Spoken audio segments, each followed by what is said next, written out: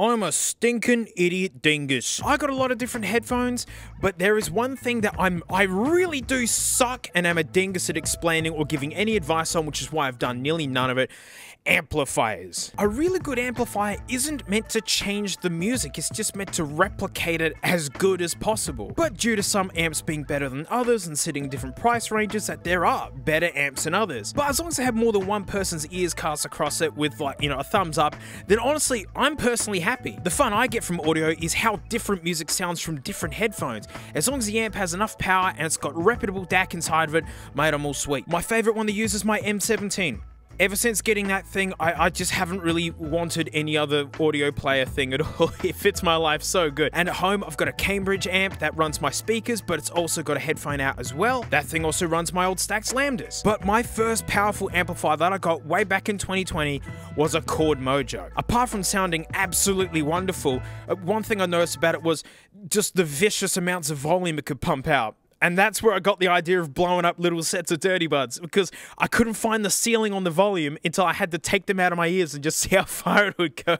Everyone now and then asks, mate, where is it? Because, like, my headphone popper at the moment is my IDSD Diablo with a Barbie flower on it. Diablo means devil. I got this thing because IDSD were bragging that it's got, like, the stinkiest output jack of, like, any portable battery DAC whatevers. And yeah, you betcha it's powerful. But when I was actually planning to do a video versus the Chord, you know what happened to the Chord, mate? It died. The original Mojo's USB input died, and I couldn't plug it into the thing that I use. And I was literally making a video at the time. I'm sure someone knows the episode that it happened in. And this was waiting in the wings for a future video, and I had to step in and take the gig. And take the gig it did. This has plenty of kills to its name, and it's actually a bit grumpy itself. It now currently doesn't like doing things at low volume. Uh-oh. Mate, it's like running it at full power constantly is bad for it or something. But the timing seems eerie because, mate, Chord have done it. Chord have finally done it because the Mojo went away. I couldn't get another one because they stopped making them until the Chord Mojo 2. It turns out Mojo stands for Mobile Joy. Mojoy. So yeah, I suck at amplifiers. I'm so sorry. Luckily, amazing audiophile groups and competent audiophile channels can get right in the nitty-gritty about amplifiers and the changes they do and all that sort of thing. A big endorsement for me to grab one was learning that, like, at headphone expos, when people bring their wares and show off, like, the stuff they're making, quite often they'd be using one of these to test them. Something that's amazing, and couples out there, like, you totally gotta try it. Things with two outputs like this are awesome because actually sitting down with someone and listening to music with the exact same headphones on, the same amp, the same everything. It's like a little private concert, and then afterwards, like, you get to discuss and talk about it. Some dongles and splitters that, like, turn into more, they can ruin the sound sometimes. There are some really manky, gross ones of those. So the fact that this guy has dedicated ones, it's really nice. It's got this crazy, confusing thing. You know, the color changes depending on, you know, what kind of file it's running and the bit rate. It's very stylish and neato and very unintuitive. But mate, it's for fussy audiophiles and we love fussing with stuff, so be it. It is beautifully heavy. It's heavy in the way that you hope it would be. And it's just cold metal. And check this, mate. Made in United Kingdom. Yeah, mate. I don't know, in this age where everything's shipped off to the same factories just to save a couple of bucks at the, you know, for the CEOs, to see still made in the UK, mate, that makes me warm and gooey. It's compatible with heaps of formats. It's compatible with heaps of bit rates. But lots of things are, like really crappy nuggety MP3s on eBay are saying that, oh, we play FLACs and waves. But, you know, but what's so good about high-end amplifiers? Well, it's not hard to boost the signal. The hard part about boosting the signal for audiophiles is that you gotta do it and have it be silent. Like, you know, I still use Make Your Own iPods, guys. I love this cantankerous old nugget. But if I ever plug any monitors into this, you can hear like little me and staticky noises. It can almost sound like an old cassette. It's just how sensitive those headphones are, picking up all the noise and guts going on in here, you know, and the fact that it's ancient, you know, probably another stuff wrong. Whereas these amps, it's just And mate, look, I know my place in the audiophile scene, right? I'm the first door in. I'm the one get you even thinking about these sorts of things.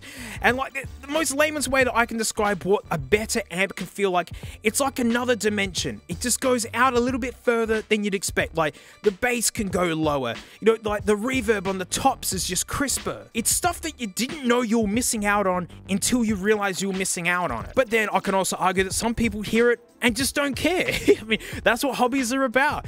You know, I've put like some of the most expensive headphones on people with the best amps and they go, they're alright. This isn't cheap though. And, you know, there's still quite a few hunch for something that doesn't have a screen and all that sort of thing. And, you know, worse is just this clunky business on the back. Coax, awesome. Optical, awesome. These two micro USBs, I know what they've done. It's because they have the poly, which is like a way to make this into like a little Bluetooth receiving ultra crazy headphone whatevers. So to keep that compatibility, they've, you know, left the dual ones of them in. And, you know, they finally put USB-C on these, but that is the most tacked on way you can do it. I really wish it was just one USB-C plug in the back and be done with it. Or if you're gonna jank it up like this, make it so you can charge through the USB-C. I nearly never have micro USB plugs anymore.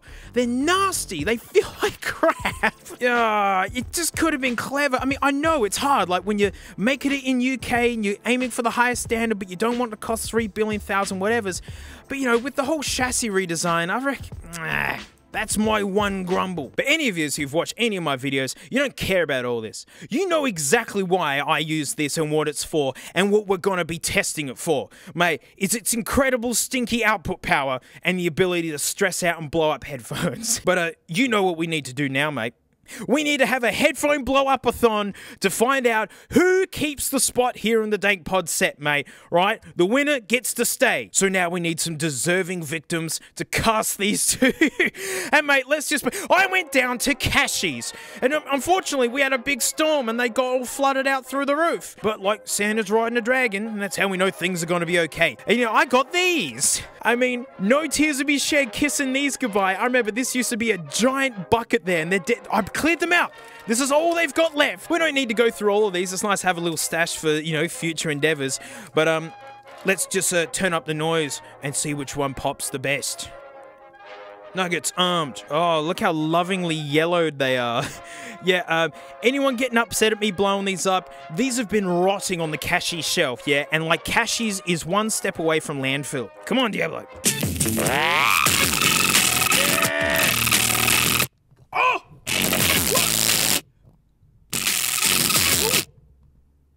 Why are you doing that?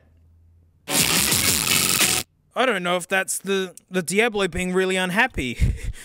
Oh, well, let's see what happens with the Moj. Come on!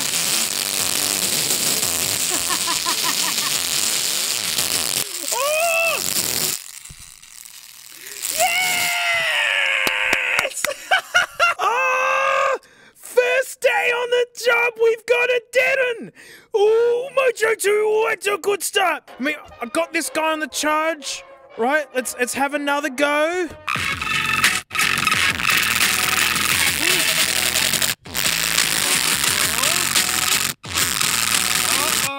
Let's try another set of headphones, okay? Let's just try another set. Lucky I got these $9 boys.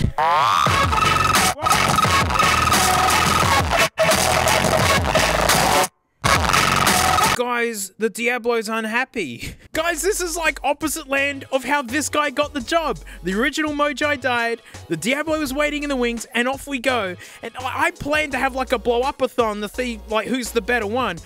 But now this guy's dying and this guy's already taking the shoes. Like, oh, it did a terrific job.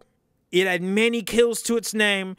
And anyone wondering, oh, that's pretty crap how it's died already. It's like, well, all I've used this for is the equivalent of burnouts.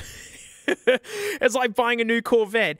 Only doing burnouts and going, what? It died after 9,000 miles. That's ridiculous. The winner by default is the Mojo. And I got all these like headphones and stuff, like, you know, to do like a big comparison. Well, all for you, Mojo.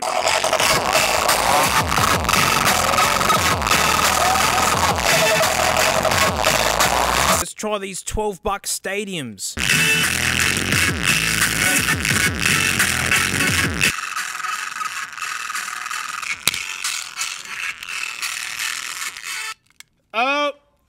I did it. Oh, I even had a special victim for the winner.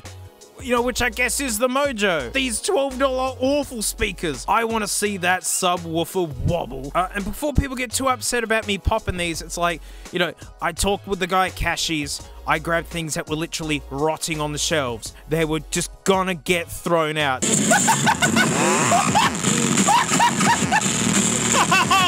Whoa! Whoa!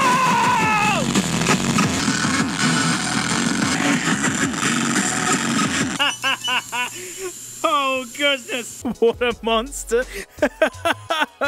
Oh, wow. I mean, these held up. Oh, gosh. The wind coming out of that porthole, it was amazing. Well, good night, sweet prince. The Diablo did great. You know, this thing's awesome. It's got, like, the balance output. It's got way more ins and outs and all that sort of thing than the Mojo. But, you know, mate, I've just done Shrek out pretty bad. Plenty of value had. And it's just, yeah, mate, the Mojo's back. So any future head blowing up business and nugget phones and whatnot, it's going to be the old Mojo again.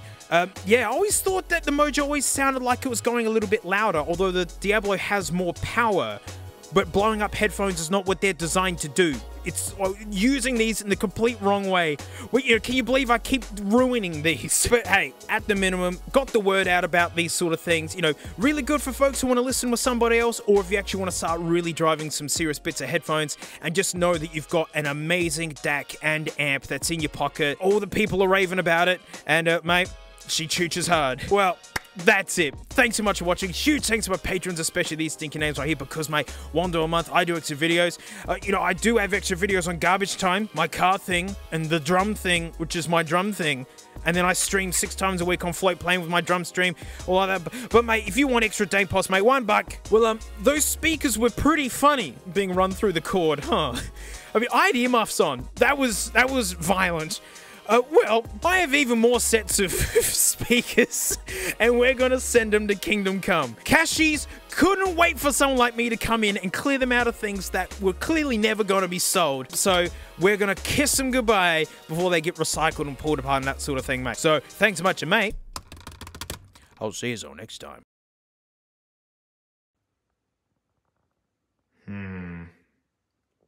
It's too tempting. She's leaving it right here. No, Frank, come on, it wasn't that bad. I only touched it a little bit. Oh no, Frank. No, Frank. No, come on, Frank, come on. It was just a little touch. No, come on, Frank. It's just, oh, Frank, come on.